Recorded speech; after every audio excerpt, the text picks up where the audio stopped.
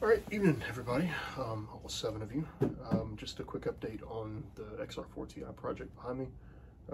As you've probably seen, I put up a couple short videos of just kind of getting it running. It now runs pretty good. I put an ignition tune-up on it. It helped a little bit. It still has an off idle miss, but I'm not super worried about that. I'm just going to chalk that up to probably dirty fuel injectors or a vacuum leak or something like that. Yeah, we can track all that down later. The important thing is it's now ready for a test drive, I think.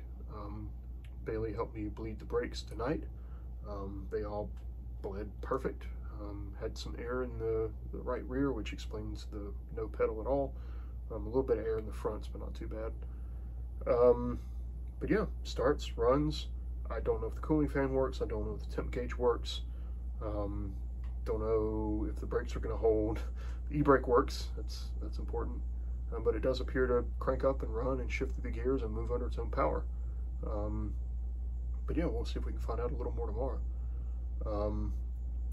I'm so far, counting the purchase of the car, I'm in it about $1,500, and that's all come from, you know, side work or mileage checks from work, or you know, flipping stuff. So far so good. Like I said, the plan for this thing is to turn it into a race car. I'm not going to say a legit race car because that implies that it's going to be legit, and I'm not ready to make that claim yet.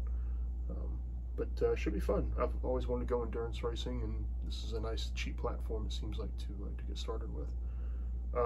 After the test drive, if that all goes well, I'll pull it back in the shop, and then probably start it. We're kind of going to enter the research phase of the project, because it does have disc brakes on the front, drums on the rear, but I'm not kidding. The front discs are this big.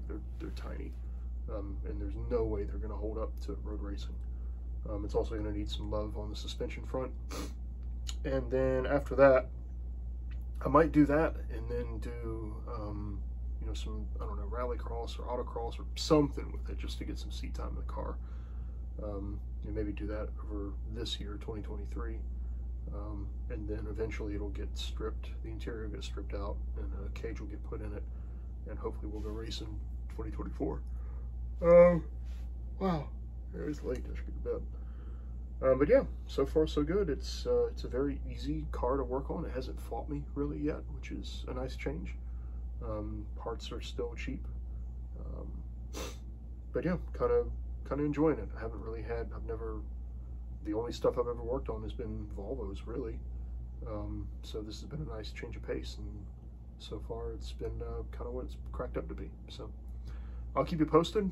There's not going to be any sort of real schedule for these. It's just, you know, when I have time and I'm in the shop, or, you know, when I have money and can buy a little piece here, buy a little piece there, one piece at a time kind of thing.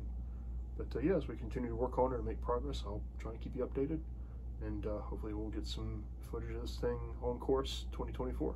But yeah, thanks for tuning in.